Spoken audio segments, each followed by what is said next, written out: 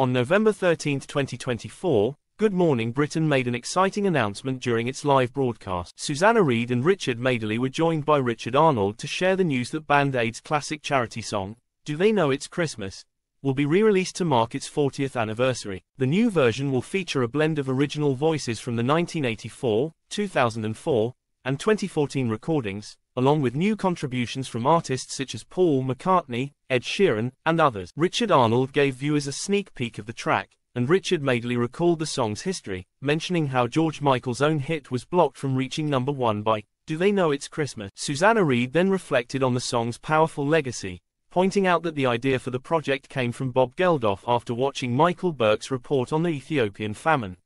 This pivotal moment led to the creation of the first ever charity supergroup, which raised millions for famine relief.